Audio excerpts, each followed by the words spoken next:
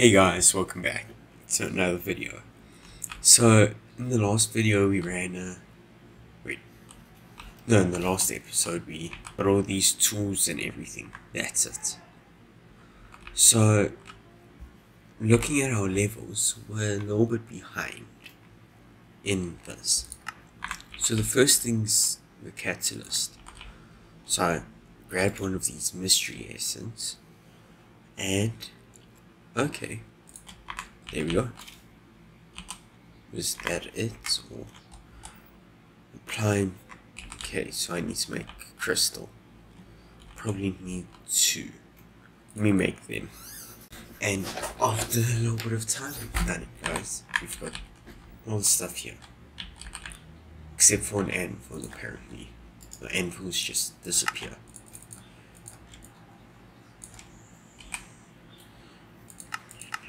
Okay. And with this loud anvil, we need XP. Man. And after a little bit of trading, we managed to complete it. So let's see what our reward is. Just another catalyst. Okay. But as you can see, it has a unstable. But basically, that if it reaches too much, the crystal, I'm not sure if it breaks or the vault is just terrible. So sometimes they can be quite nice. Like now, 20% more ores, but I get a negative rand modifier, which isn't always nice. Let's see. Architect seal. So we need knowledge shard. 9 of those and 6 of these. Oh, and one of these blank seals. There. There we go. You also want to be put on the crystal. 8. Okay, but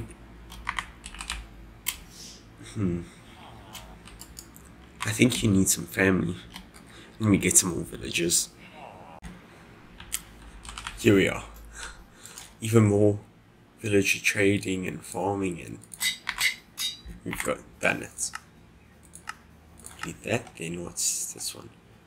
Apply and inscribe to a architect seal. Like that. Nice. Then we've completed this, so we get 2 mod boxes, 4 echo gems, sour orange, some minutes in the vault, not too bad, and then 12 bamboo. Then the gods, let's see.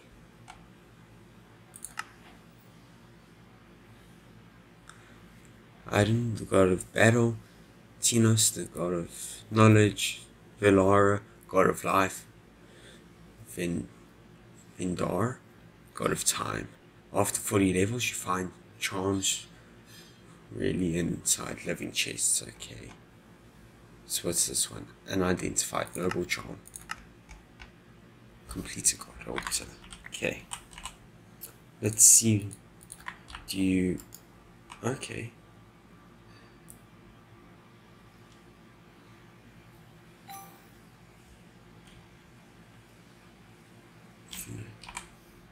Do you...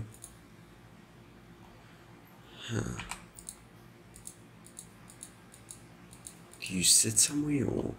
okay, there. So it must like just basically give a higher chance to get that. Okay, let's actually run this vault.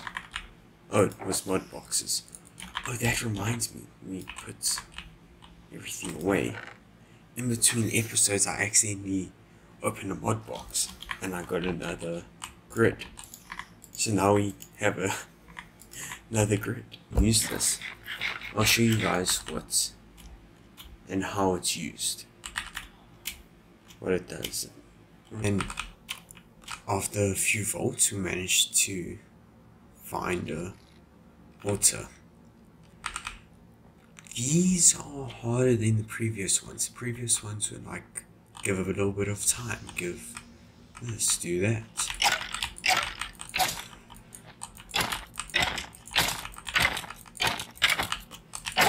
So, let me quickly finish it and then I'll get back to you guys.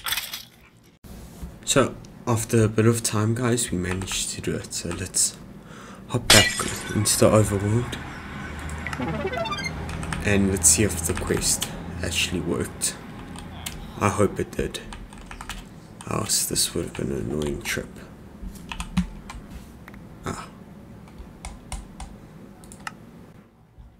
So it worked.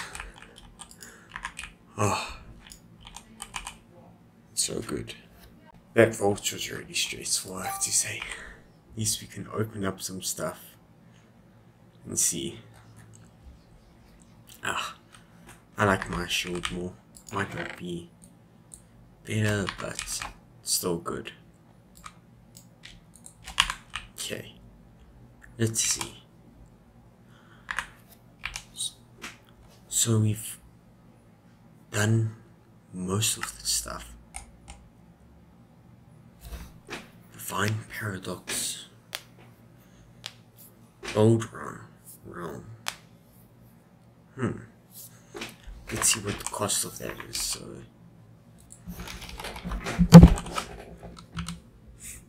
wait, just double check. Seal of the Creator, that's it.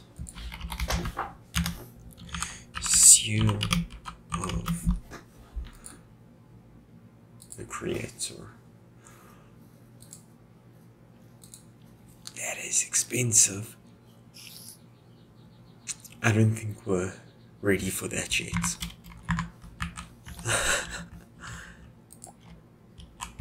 We only have 10 pogs.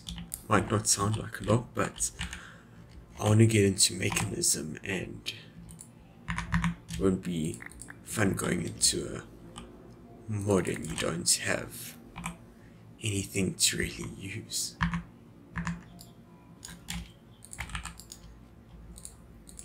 Or anything really to play with. Because if you don't have pogs, then I don't think we're going to get very far with it. Okay. There, and 5 more.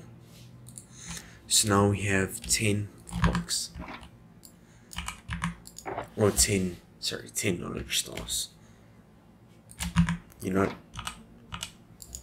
just for fun.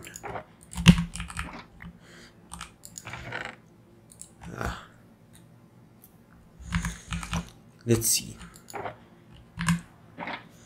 So we've got 10 right now. Mechanism is 6. Then if I wanted to get another mod, it would be 18 for the next one. So I'm gonna have to think carefully with that.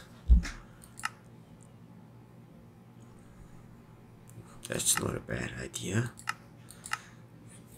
Volt compass. That's also not too bad, but for now it's fine. Yeah, I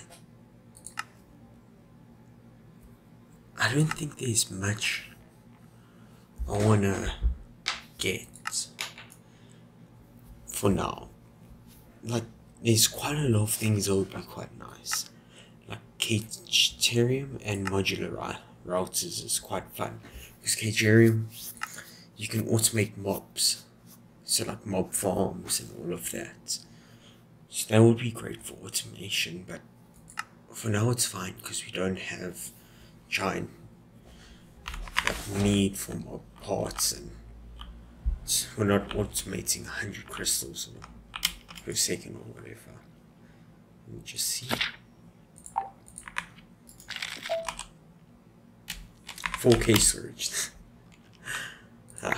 Oops. It's actually quite good. I'm running out of space.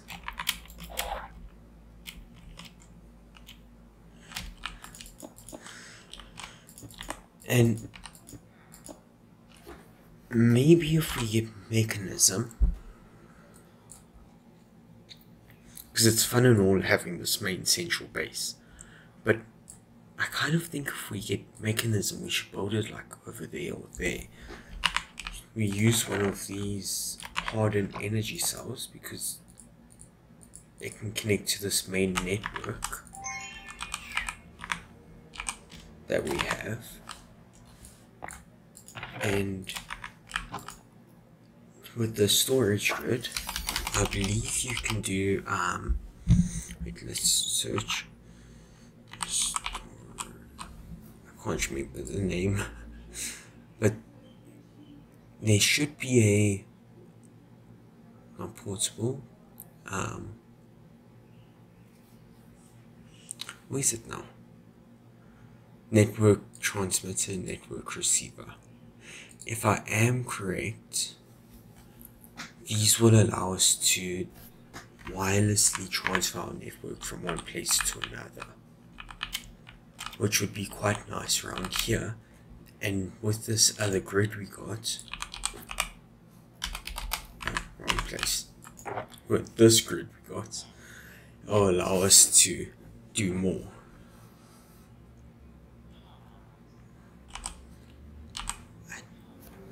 I do wonder, we got this chaos catalyst combined with a volt crystal to add 20 random modifiers. No. Let's just see. Okay. So there's quite a bit there.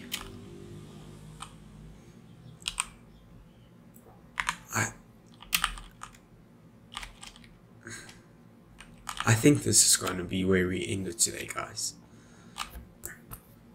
There's not much more I can think of, but next episode and upcoming episodes, I think we should, in between episodes, I'll try and get some of these fused catalysts, some more living, in fact. If I can get some more living catalysts, then we can run a living vault that has a whole bunch of living, or that we get a whole bunch of non-adjacents, so that we can automate more machinery and make more use of mods. In the next episode, we'll unlock probably mechanism, because I'm trying to decide between mechanism and create, because mechanism is quite nice for doubling ores and all of that, but create can also do that. It's just like multiple block machinery versus singular block. Or, I'll have to look into which one's better. And then at least now we have power, so we didn't have to go for something like this. I do think this is where we're gonna end it today, guys. So I hope you all enjoyed this episode, and I'll see you guys in the next episode. Bye bye now.